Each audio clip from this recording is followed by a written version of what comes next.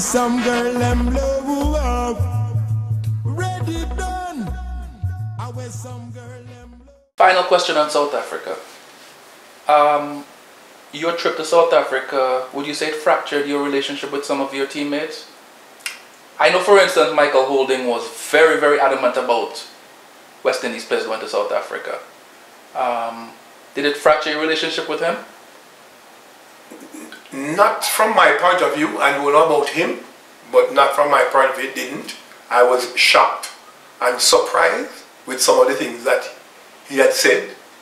I just couldn't believe some of the things he had said and continue to say it to date. Because he was the man who called me when we went to play for Kerry Packer and tell me that it is a secret, nobody must know. And I kept the secret and nobody knew. They say some of the same things when we went to Packer. They are mercenaries. They are sellouts.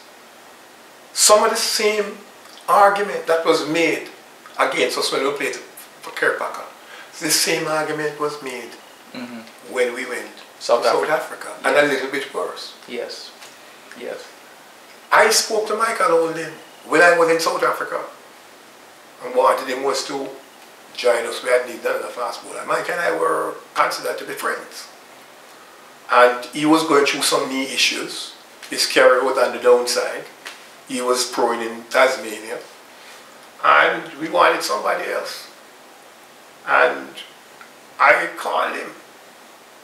I spoke to him. He was going to be offered even more money than I was going to be paid to come down. So I was looking at it from a point of view of, this is my friend. I'm going to call him and let him have a payday, a final payday as well, because we know that this is, I mean, the game is not here forever. Yes. And you will have to live on. And the conversation that he and I had was extremely pleasant and good. He did not, in that conversation, behave as it was. Why are you calling me about this? I know where I'll be. That wasn't the conversation. The conversation went, but even if I could come, I am here on a contract. Why are you saying that to me? If you come back after the whole thing, come and say the things you say about us. Yes. You understand what I'm saying? He was not, it's no way. Wait, this is not a discussion. No way. Yeah. I would not come here. That wasn't the discussion we had. Right.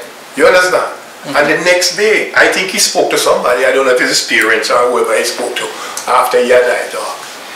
And they told him not to go. Not to go or whatever it is. And then from that day, the next day on, ridiculed me in the paper. The man said, tell the press that I called him and asked him to come to South Africa, which I believe was a low blow on his part. Because even if I had called him, he should have protected that situation.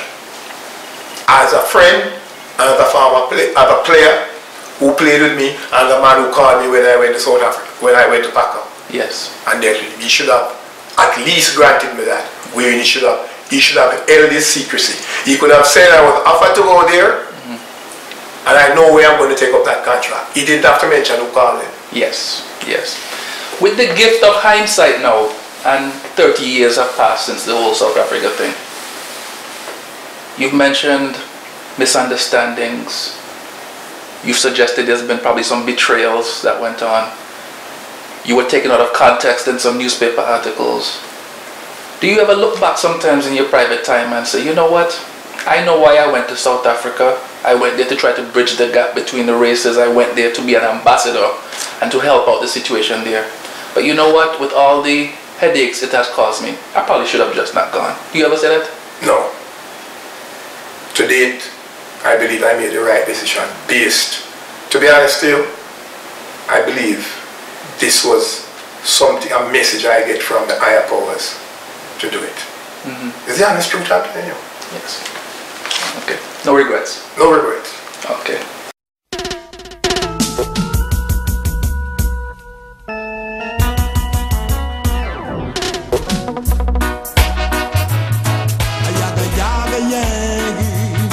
Ayaga yaga